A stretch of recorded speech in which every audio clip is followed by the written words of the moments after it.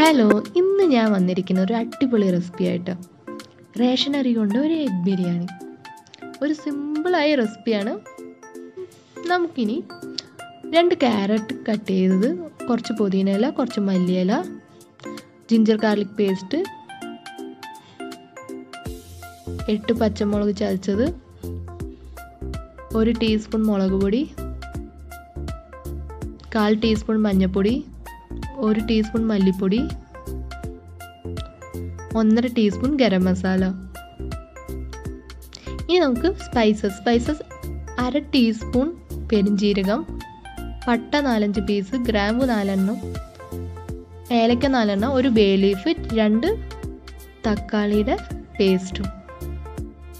ഇനി നമുക്ക് സെറ്റ് ചെയ്ത് വെക്കാനുള്ള ഓണിയൻസ് ആണ് 3 എടുത്തിട്ടുണ്ട്. ഇത് നമുക്കിനി നന്നായി ഡീപ്പ് ഫ്രൈ ചെയ്തെടുക്കണം കേട്ടോ. നമുക്ക് സെറ്റ് ചെയ്യാൻ 2 സെറ്റായിട്ട് ചെയ്യുന്നുണ്ട്. അപ്പോൾ ലെയറായിട്ട് ചെയ്യുന്നതുകൊണ്ട് അതിന് വേണ്ടിയുള്ള ഓണിയൻസ് ആണ്. അപ്പോൾ ഇത് കുറച്ച് നന്നായി ഫ്രൈ ആയി വരണം. 3 എടുത്തിട്ടുണ്ട്. അത് നമുക്ക് ഇനി ഇങ്ങനെ ഫ്രൈ ആയി കിട്ടി കേട്ടോ. ഇനി നമുക്ക് അടുത്തത് മുട്ടയാണ്. ഞാനിവിടെ ഒരു 5 മുട്ട പുഴുങ്ങാൻ വെച്ചിരുന്നു. കുറച്ച് ഓയിലെടുത്ത് ചൂടായതിന് ശേഷം കുറച്ച് മുളക് പൊടി ഇട്ടിട്ട് മുട്ടേനെ ഇട്ടിട്ട് ഫ്രൈ ചെയ്തെടുക്കുകയാണ്. എൻ്റെ മുട്ട കുറച്ച് പൊട്ടിപ്പോയിട്ടോ, അതാ ഇങ്ങനെയുള്ളത്. അപ്പം ഒന്ന് ഫ്രൈ ചെയ്തെടുക്കണം.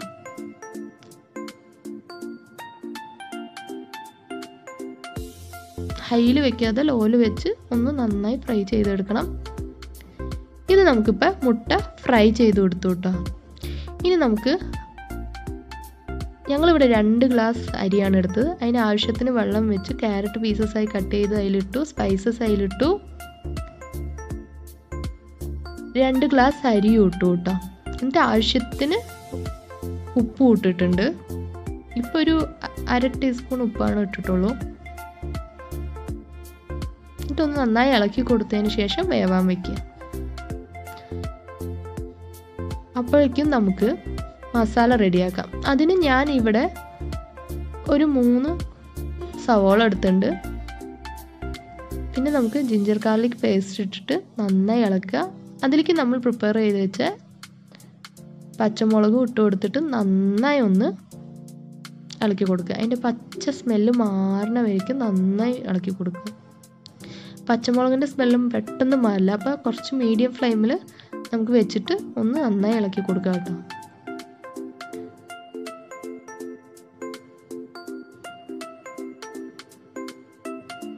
ഇതിൻ്റെ സ്മെല്ല് മാറിയതിന് ശേഷം നമുക്ക് നമ്മുടെ മസാലാസ് ഇടാം.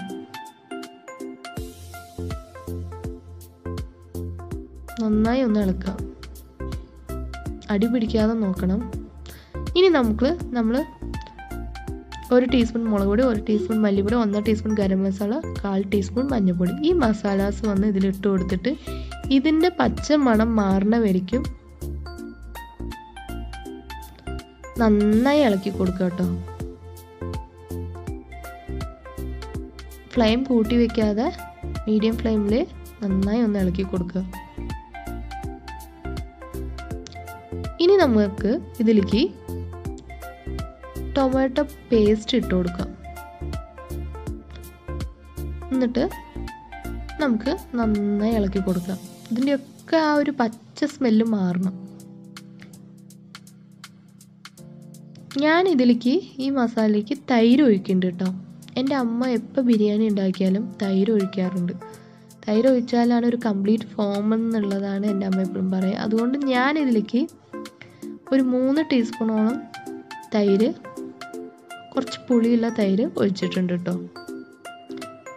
എന്നിട്ട് ഞാൻ ഇത് നന്നായി ഒന്ന് ഇളക്കി കൊടുത്തു.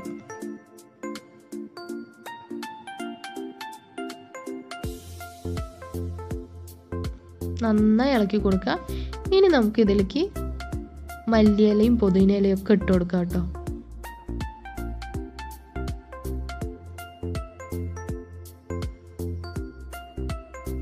എന്നിട്ട് ഒന്നും കൂടി നന്നായി ഇളക്കി കൊടുക്കുക.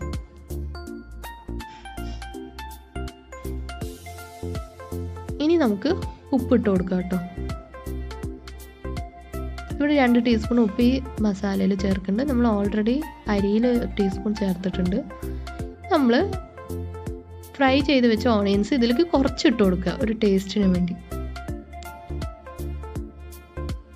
എന്നിട്ട് ഒന്ന് ഇളക്കി കൊടുക്കുക കേട്ടോ. ഇനി നമുക്ക് നമ്മുടെ മുട്ട വെച്ച് കൊടുക്കാം. അപ്പോൾ മസാലയുടെ കൂടെ ഒന്ന് മിക്സായി കിട്ടാൻ വേണ്ടിയിട്ടാണ്.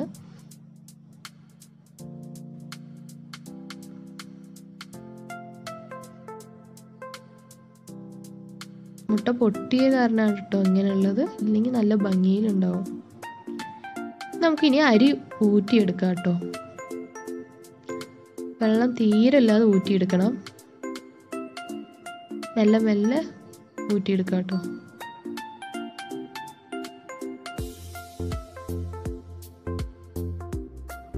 വേറിട്ട് കിട്ടണം അരിയൊക്കെ, ഇങ്ങനെ കിട്ടണം കേട്ടോ. അപ്പോഴാണ് സെറ്റ് ചെയ്യുമ്പോൾ നല്ലതിലും. ഞാനൊരു വലിയ പാത്രത്തിൽ കുക്കറിലാണ് വെച്ചിരിക്കുന്നത്. നിങ്ങളുടെ വീട്ടിലിപ്പോൾ എങ്ങനെ വലിയ എന്തെങ്കിലും ഉരുളി അങ്ങനെ എന്തെങ്കിലും ഉണ്ടെങ്കിൽ സെറ്റ് ചെയ്യുക, അങ്ങനെയും വയ്ക്കാം. ഇതിപ്പോൾ ഞാനിവിടെ ഒരു വലിയ കുക്കറിലാണ് വെച്ചിരിക്കുന്നത്. അതിൽ ഞാനിപ്പോൾ ഓൾറെഡി പ്രിപ്പയർ ചെയ്ത മസാലാസ് വന്നിട്ട് ഇട്ടിട്ടുണ്ട്. കുറച്ച് വലിയ പാത്രം ആയാൽ മാത്രം മതി, കുക്കർ തന്നെ വേണമെന്നില്ല കേട്ടോ. അതിലിട്ടിട്ട് കുറച്ചും കൂടി ചൂടായ ശേഷം ഇളക്കി കൊടുത്തതിന് ശേഷം നമുക്ക് ആദ്യത്തെ സെറ്റ് അരി ഇതിലേക്ക് ബിരിയാണി റൈസ് ഇതിലേക്ക് ഇട്ട് കൊടുക്കാം.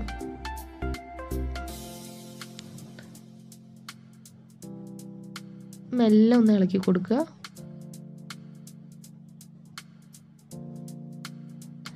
ഇത് നമ്മൾ ഫ്രൈ ചെയ്ത് വെച്ച ഓണിയൻസ് ഇതിൽ മേലെ ഇട്ട് കൊടുക്കുക കേട്ടോ.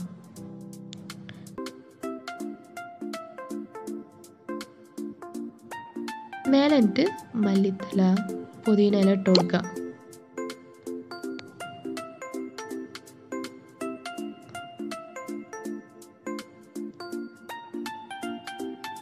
ഇനി നമുക്ക് അടുത്ത സെറ്റ് ഓഫ് റൈസ് അതിലേക്ക് ഇടുക. അതേ പ്രോസസ്സ് തന്നെ.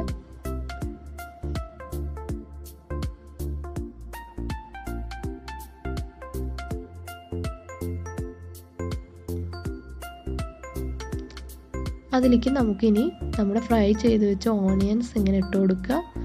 എന്നിട്ട് നമുക്ക്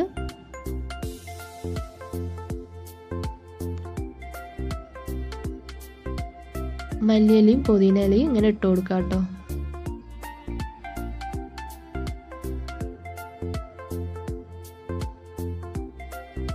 ഇനി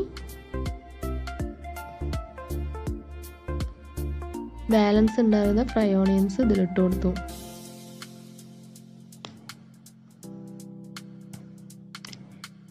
ഞാൻ ഇതിലേക്ക് 2 ടീസ്പൂൺ നെയ്യാട്ടോ ഒഴിക്കുന്നത്. മേലെ കൂടെ ഒഴിച്ചു കൊടുക്കുക.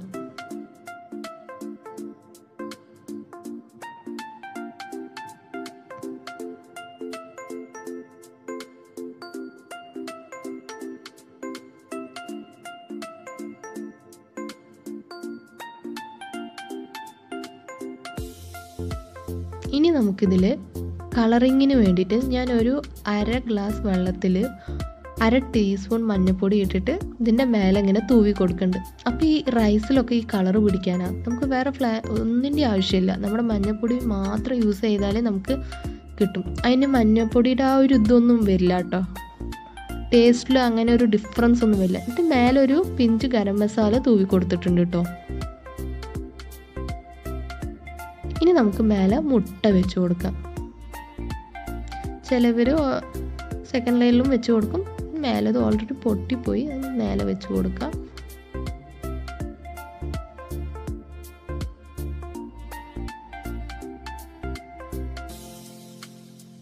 പയ്യെ പയ്യെ വെച്ച് കൊടുത്തതിന് ശേഷം നമുക്ക് 1 ടീസ്പൂൺ നാരങ്ങ നീര് ഒഴിച്ചു കൊടുക്കാം കേട്ടോ. മേലെ തൂവി കൊടുത്താൽ മതി. എന്നിട്ട് നമ്മളിത് അടച്ച് വെച്ച് കുക്കറിലാണെങ്കിൽ വിസിലില്ലാതെ മീഡിയം ഫ്ലെയിമിൽ 15 മിനിറ്റ്സ് കുക്ക് ചെയ്യണം കേട്ടോ. ഇത് ശരിക്കും പറഞ്ഞ ഒരു സിമ്പിൾ റെസിപ്പിയാണ്. ബിരിയാണി അരിയുടെ ഒരു ആവശ്യവും വരില്ല, അത്രയും ഈസിയാണ്. നമ്മുടെ റേഷൻ അരി കൊണ്ട് ഇത്രയും സൂപ്പറായിട്ട് ബിരിയാണി ഉണ്ടാക്കാൻ പറ്റും ഇപ്പോഴാണ് അറിയുന്നത്. ശരിക്കും ഒരു നല്ല റെസിപ്പിയാണ്. ഇത് എല്ലാവരും ഒന്ന് ട്രൈ ചെയ്ത് നോക്കണം. എൻ്റെ ഫീഡ്ബാക്ക് ഒന്ന് പറയണം. Thank you.